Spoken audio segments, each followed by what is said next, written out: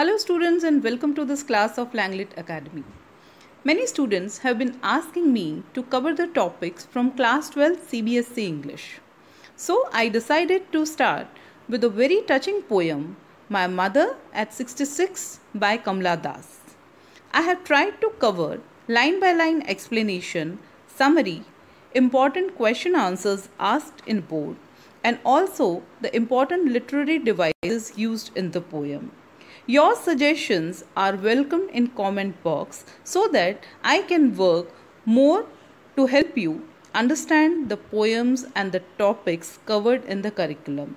So let's begin with this very touching poem, My Mother at 66.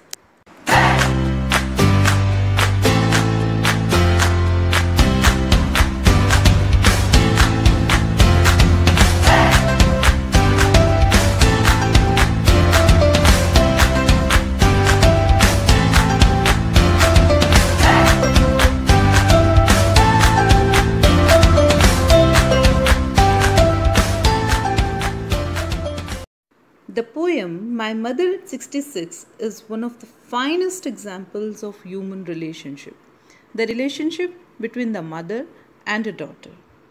It shows the affection and a fear which the daughter experiences when she sees her mother growing old. She is afraid that she will soon lose her mother because her mother was heading towards death due to old age. She finds that dullness on her face and realizes that very soon, because of old age, she'll lose her mother. Now let us learn something about the poet.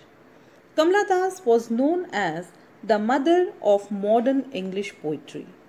She was born on 31st March 1934 and started writing poetry at a very young age.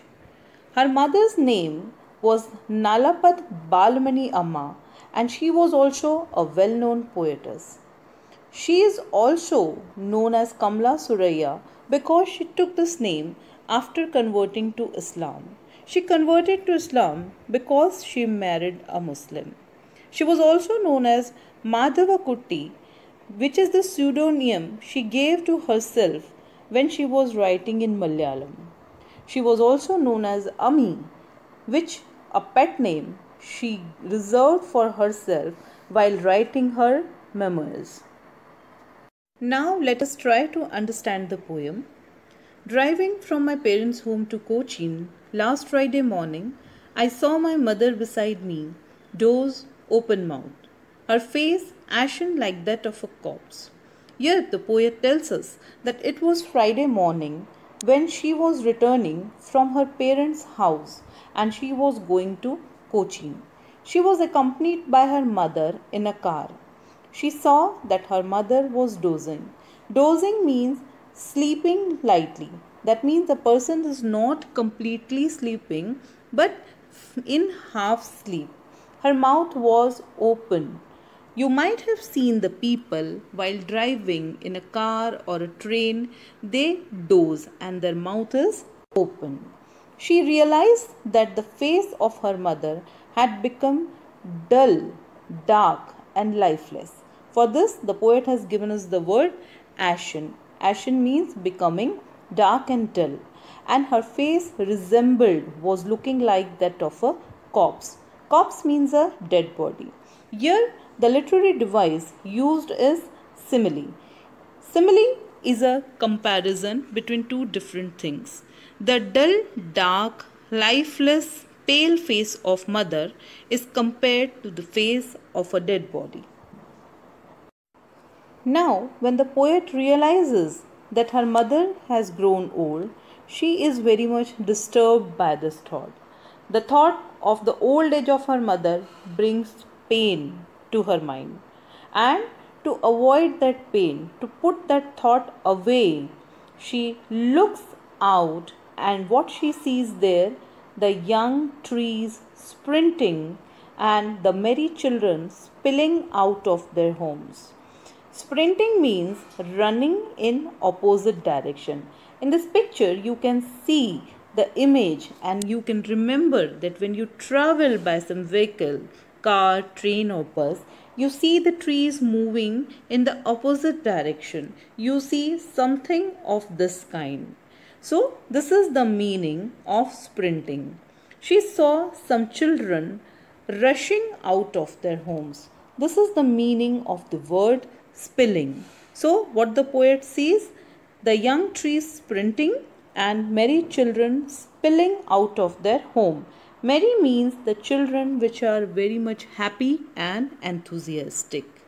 Here, the literary device used is personification. Personification is used to give lifelike qualities to the non-living or inanimate objects. Here, trees are shown as young. So, this is personification. Also, young trees sprinting and merry children spilling here represent the idea, the contrast to the mother who is sitting beside her. Mother is old, but the trees are young. Mother is dull and tired and weak, but children are merry and enthusiastic. So, when the poet tries to look out of the window of the car to avoid the painful thought of her aging mother, there also she realizes that the world outside is in the condition that is contrast to the condition of her mother, and this again brings back the pain and fear in her mind that she is going to lose her mother because of the old age and death. But after the airport security check, standing a few yards away, I looked again at her, wan, pale as a late winter's moon. Here the poet tells us that she was able to somewhat divert her thoughts after looking outside the window at the young trees and merry children. But as soon as they reached the airport, she again looked back at her mother and she realized her pale, lifeless, and wan face. Wan here means dull and lifeless. The poet compares the face of her mother to the late winter's moon. So, the literary device used here is simile. As the late winter moon looks dull, cannot be clearly seen, so did appear the face of poet's mother to her. And she felt that old familiar ache. Ache here means pain. She realized a pain which she had always known. Familiar means well known or known earlier. This fear she had right from her childhood. The fear was of losing her mother, that she would lose her mother. Young children, almost all the children, they are afraid that they may part from their mother, they may lose their mother. So did the poet. And when she looked at her and realized that she may lose her mother due to old age, she felt that this fear was not new, it was a familiar one, the one which she had in her childhood. But she was optimistic. She controlled her emotions. She did not want her mother to feel her actual feelings of unhappiness. So she said farewell. She said goodbye to her mother. Amma here is mother. She smiled and smiled and smiled and said goodbye to her mother with the hope that they would very soon meet again. Here the figure of speech used is repetition because the words smile and smile and smile is used is repeated again. Now let us discuss some important questions that are asked in the board exams. What do the sprinting trees signify? The sprinting trees signify time that has passed at a fast pace. It tells about the time that is passing very fast or that has already passed very soon. What are the merry children symbolic of? The merry children symbolizes, means represent the youth, the young age. What does the poet make use of images of young trees sprinting and merry children spilling? The poet makes use of these images to emphasize, to tell us about the contrast between the old age and the youth. It also tells us about the cheerfulness and the liveliness of the young age. Why was mother's face looking like a corpse? Why did poet's mother face look like a corpse? The poet's mother face was looking like a corpse because she had grown old, because of her old age. What was the poet's childhood fear? The poet's childhood fear was that she would lose her mother. She was very much insecure and she was afraid, like all other children, that she would lose her mother. What were the poet's parting words? When she was parting from her mother, she was going away from her mother.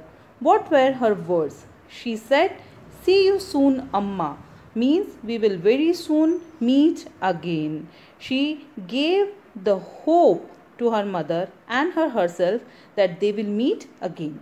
Why did the poet smile and smile? Though a poet was fearful from inside, but she continued smiling because she was trying to hide her real feelings. She was afraid that her fear, if realized by her mother, would make her sad too. So she smiled hopefully. Though she had tears in her eyes, she hid her tears and said that we would meet again. So I hope, students, that this poem is very clear to you. You are very much clear about the questions which are to be asked in your exams. In the next topic, we would discuss about the poem "A Thing of Beauty is Joy Forever" by John Keats. So keep watching. Do subscribe to my channel and click the bell notification for the information about the upcoming videos.